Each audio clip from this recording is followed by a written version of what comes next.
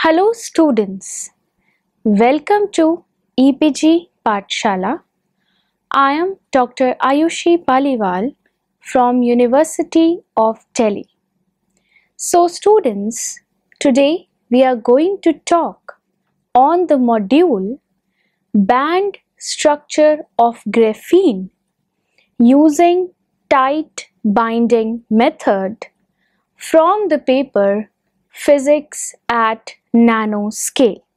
So, the learning objectives of this module are: first, the band structure of graphene using tight binding method along with the sublattice and unit cell will be discussed. Secondly, we will also discuss about the band structure of graphene.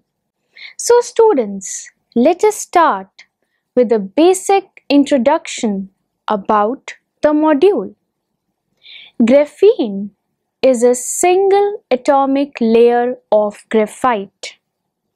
Its structure has been studied long ago, and initially it was believed that graphene is not thermodynamically stable in single layer form.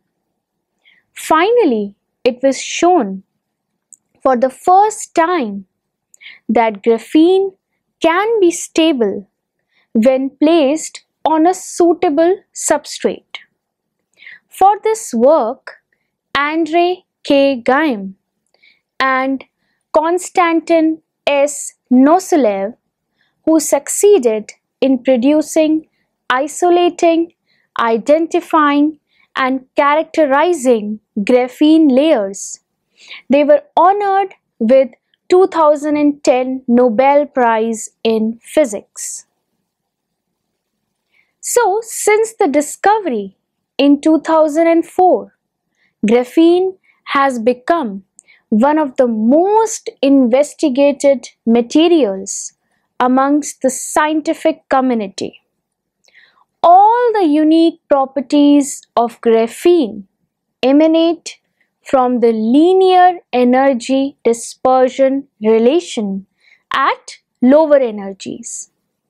The most explored aspect of graphene physics is its electronic properties, which is the outcome of its unique band structure.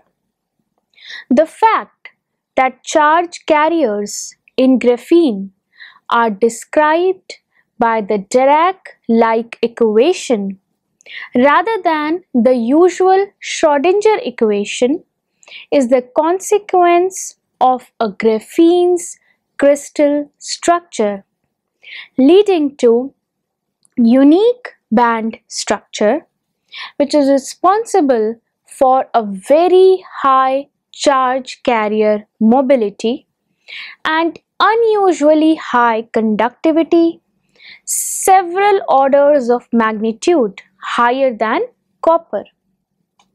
The high mobility, the high current carrying capacity, the 2D atomic structure, and the compatibility with planar technology makes graphene an exciting and promising candidate for future microelectronics.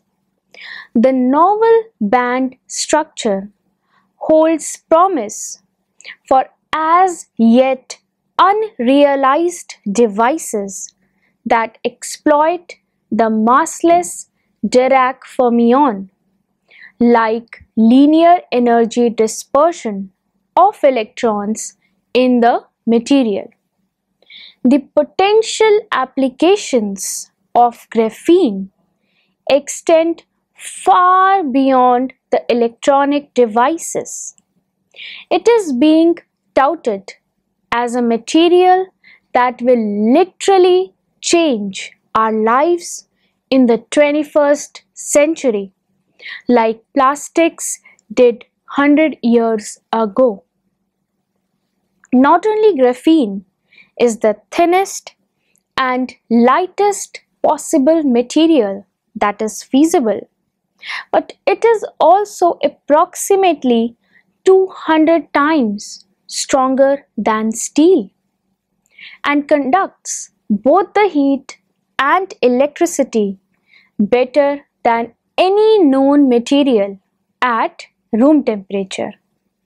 In spite of its zero band gap, graphene absorbs only 2.3% of incident light, which makes it a potential candidate to be used in graphene-based transparent optoelectronic devices. Graphene-based optoelectronic components, they promises closing the terahertz gap, transparent conductive coatings for solar cells, touch-enabled displays, stronger medical implants, artificial membranes for separating liquids, nano gaps in graphene sheets may potentially provide a new technique for rapid DNA sequencing. It holds a high potential in nano electromechanical systems and components for RF resonators in gigahertz frequencies. So, there are some properties which make it novel. So, the novel phenomena in graphene are quantum Hall effect, fractional quantum Hall effect, Berry's phase, clean tunneling, Kondo effect, and lastly is your Majorana fermion. Now there are certain potential applications of graphene corresponding to the novel phenomena in it. These are membranes for ultrafiltration, composites and coating, energy storage, sensors, fast electronic devices, and for biomedical applications. Sublattice and unit cell in graphene. Now there are two different ways of orienting the bonds, means there are two different types of atomic sites. The carbon atoms in graphene are arranged in a honeycomb lattice due to their sp2 hybridization. The honeycomb lattice is not a Bravais lattice because two neighboring sites are not equivalent, which is illustrated in this figure. It is clear that a site on the A sublattice has nearest neighbors in the directions northeast, northwest, and south, whereas a site on the B sublattice has the directions north, southwest, and southeast. Both A and B sublattices, however, are triangular Bravais lattices. Hence, the honeycomb lattice can be considered as a triangular Bravais lattice with a two-atom basis A and B. The sublattice A and B can be treated as spin up and spin down, and hence it is termed as pseudo-spin, which lays down the connection between graphene and relativistic quantum mechanics. Now the band structure of monolayer graphene can be studied like this. So students, first we have to define a unit cell. Then, according to the tight binding model, we have to find the energy dispersion relation. Means we have to plot the energy versus K.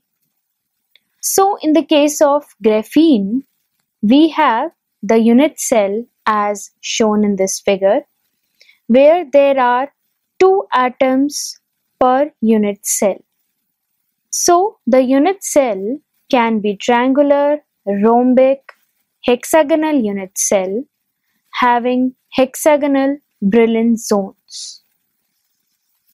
Crystal structure of monolayer graphene and the reciprocal lattice.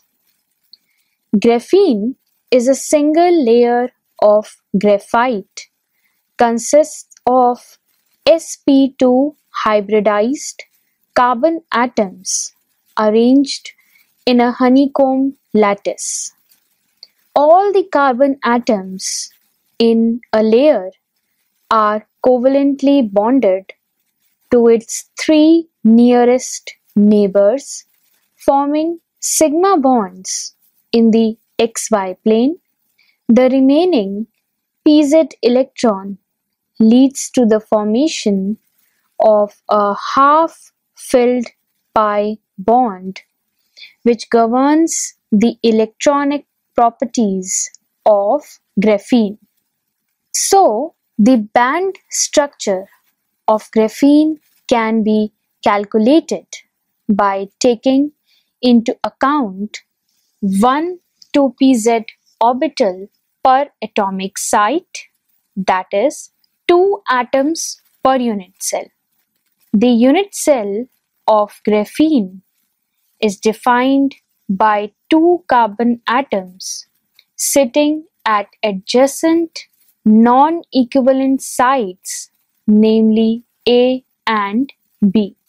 So in the first figure, it shows the crystal structure of monolayer graphene and reciprocal lattice, where primitive vectors are A1 and A2, allows for translational invariant motion along the lattice. The below figure shows the 2 different ways of representations of unit cell. Upper is 2 carbon atoms and lower is 1/3 each of 6 carbon atoms, that is 2 atoms.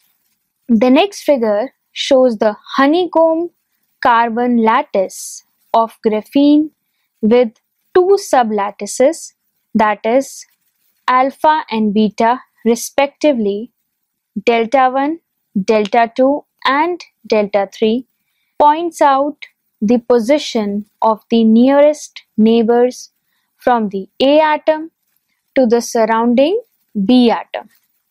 The positions of A and B atoms are non-equivalent because it is not possible to connect them with a lattice vector of the form capital R is equal to N1A1 plus N2A2, where N1 and N2 are the integers and A1, A2 are the primitive lattice vectors, which are defined by A1 is equal to A by 2 root 3 A by 2 and A2 is equal to A by 2 minus root 3 A by 2, where A is equal to A1 equal to A2 is a lattice constant, the distance between the adjacent unit cell, that is A is equal to 2.46 angstrom. The lattice constant is distinct from the carbon-carbon bond length. ACC is equal to A by root 3, which is the distance between the adjacent carbon atom. Now here, the reciprocal lattice is a hexagonal Brevis lattice and the first brilliant zone is again a hexagon. Hence, it can be shown that A1B1 equal to A2B2 equal to 2 pi and A1B2 equal to A2B1 equal to 0. And the reciprocal vectors are B1 is equal to 2 pi by A, 2 pi root 3A, B2 equal to 2 pi by A minus 2 pi by root 3A. Band structure of graphene. For the TB calculations of the energy band structure of monolayer graphene, we consider two block functions from A and B sites, which are used for calculating the transfer matrix H and overlap matrix S, which are defined by the equations phi A K R equal to 1 by root n multiplied by the summation over L equal to 1 to n exponential iota k dot R A vectors multiplied by phi A as a function of R minus R A and phi B as a function of kr is equal to 1 by root n summation over k is equal to 1 to or m is equal to 1 to n exponential iota k dot RBM multiplied by phi b as a function of r minus RBM. So the generalized block wave function is given by phi j as a function of k vector r vector is equal to 1 by root n multiplied by summation over r j to n exponential iota k dot rj the whole multiplied by phi j as a function of r vector minus rj vector, where this label j is equal to 1 for A site and 2 for B site. And this summation is over all the type of j atomic sites in n unit cells, and this phi j is nothing but the atomic wave function. Now the eigenfunction psi j for j is equal to 1 or 2 is written as a linear combination of block function, that is psi j as a function of k vector r vector is equal to summation over j is equal to 1 to 2 c jj multiplied by phi j as a function of k vector r vector, and ej, that is the eigenvalue as a function of k vector, is nothing but the expectation value of h, that is psi j h psi j divided by psi j psi j. So this represents the eigenvalue ej, where j can be equal to 1 or 2. Transfer and overlap integral matrix element is shown as HIL is equal to phi I H phi L and SIL is phi I phi L. Now the function phi as a function of k can be calculated for nearest neighbor interactions, that is phi k, or we can write it as f as a function of k is equal to m summation till 3 exponential iota k dot delta m, that is fk is equal to exponential iota k by a by root 3 plus 2 exponential minus iota ky a by 2 root 3 cos of kx a by 2. Now the other off-diagonal elements HBA of the matrix H is the complex conjugate of HAB, that is HBA is equal to gamma naught F conjugate as a function of K. The calculation of the off-diagonal elements of the overlap integral matrix S is similar to those of H. That is, SAB is equal to 1 by n summation over L equal to 1 to n multiplied by summation over m equal to 1 to n exponential iota k dot RAL minus RPM. This multiplied by phi A R minus RAL, phi B R minus RBM, approximately equal to 1 by n summation over L equal to 1 to n multiplied by summation over m equal to 1 to 3 exponential iota k dot RAL minus RBM. This multiplied by phi A R minus capital RAL, phi B R minus capital RBM.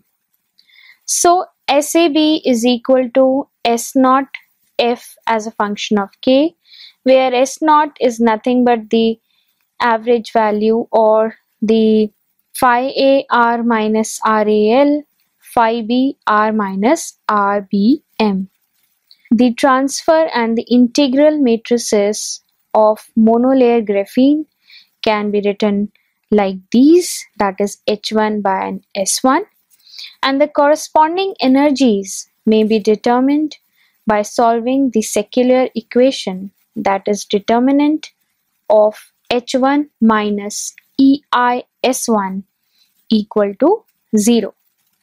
So after solving this equation, we get E plus minus is equal to epsilon 2p plus minus gamma naught multiplied by modulus of Fk in the numerator divided by 1 minus plus S naught multiplied by modulus of Fk.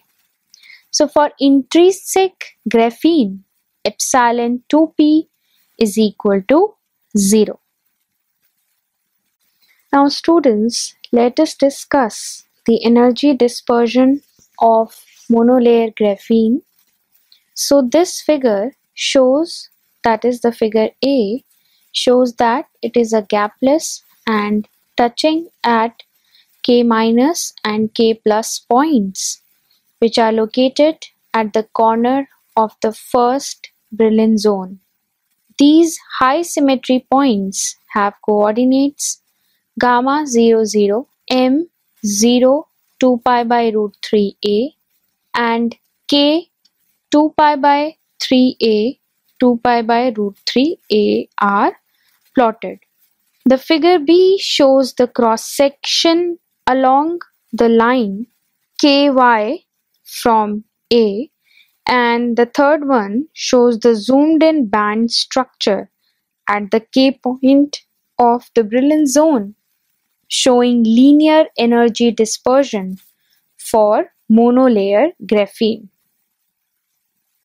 Now students, till now we have discussed the monolayer graphene. Now let us discuss the bilayer graphene, that is Burner AB stacking. Now in this case we have AB sublattices, that is pseudo spin index.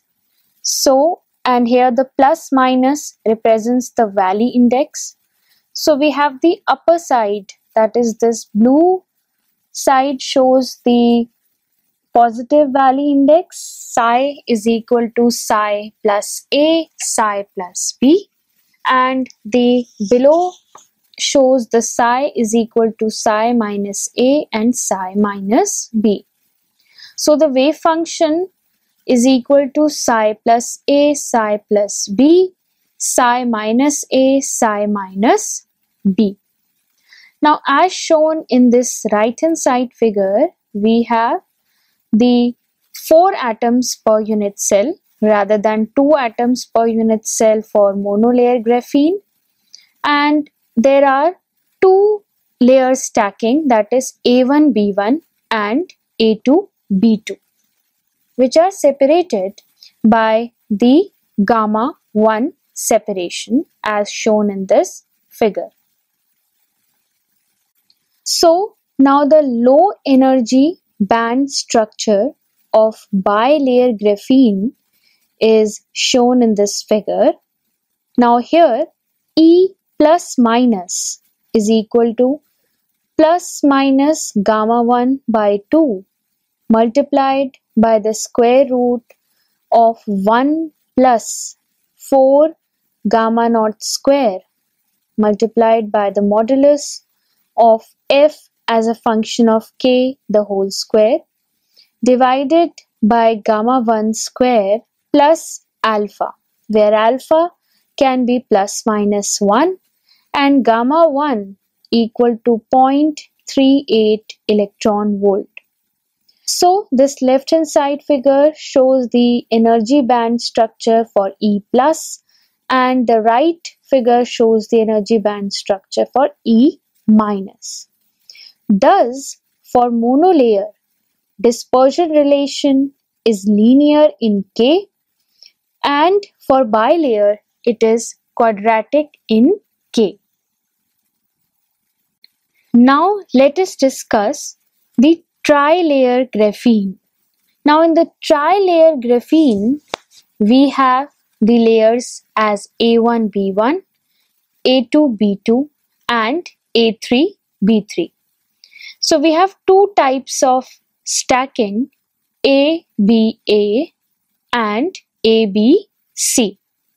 In the ABA stacking, we have the arrangement like this as shown in this figure, that is alpha 1 beta 1, alpha 2 beta 2 and alpha 3 beta 3.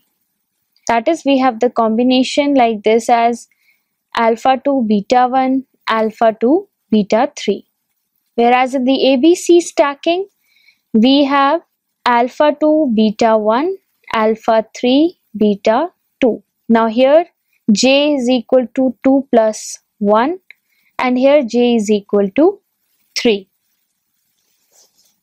Now let us discuss the energy band structure of tri-layer graphene. Now this left hand side figure shows the energy dispersion for ABA stack and the right for the ABC stack. The energy bands of ABA stacked tri-layer graphene is considered by the combination of the linear dispersion of monolayer and quadratic relation of bilayer graphene, commonly referred to as the 1 plus 2 model, and that of ABC stacked graphene has cubic touching of the conduction and the valence bands.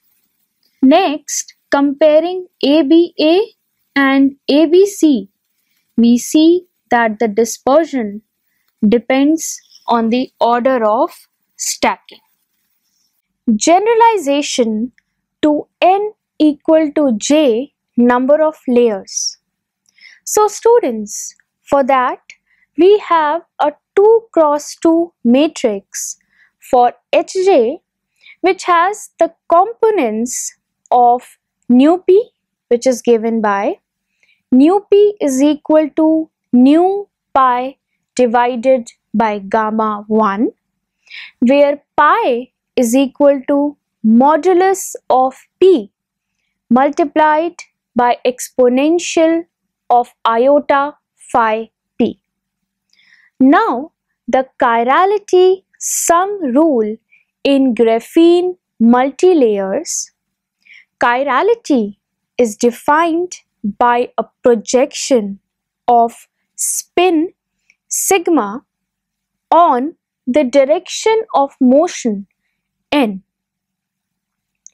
So, the low energy electronic structure of arbitrarily stacked multilayers of graphene, they are described by a set of chiral 2D electron systems.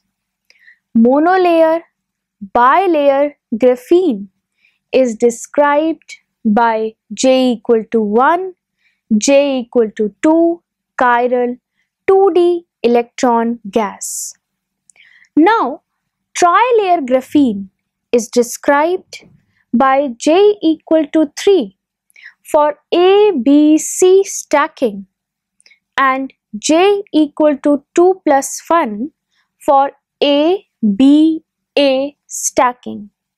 Now, what about the multilayers? For that, let us discuss the J equal to 4 layer. So, we have 4 combinations for that. That is, we have different combinations for J equal to 4, J equal to 3 plus 1, J equal to 2 plus 2 and J equal to 1 plus 3. Now, for conduction band, the condition is that the sigma vector dot n vector must be equal to plus 1, and for the valence band, we have sigma vector dot n vector must be equal to minus 1. Now, students, let us discuss about the effective theory. Now, first we identify the zero energy states from the diagram.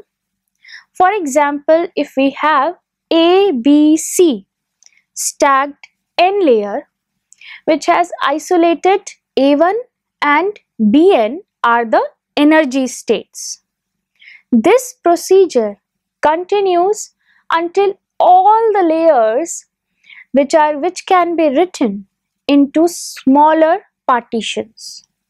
Now, ABC stacked n-layer graphene is described by n chiral 2D electron gas. This concept of chirality will be used to discuss the robustness of transmittance in the visible region. So, students, let us now summarize what we have learned in this module. First, graphene is a single layer of graphite consisting of sp2 hybridized carbon atoms arranged in a honeycomb lattice. Now, all the carbon atoms in layer, they are covalently bonded to its 3 nearest neighbors, forming a sigma bond in the xy plane.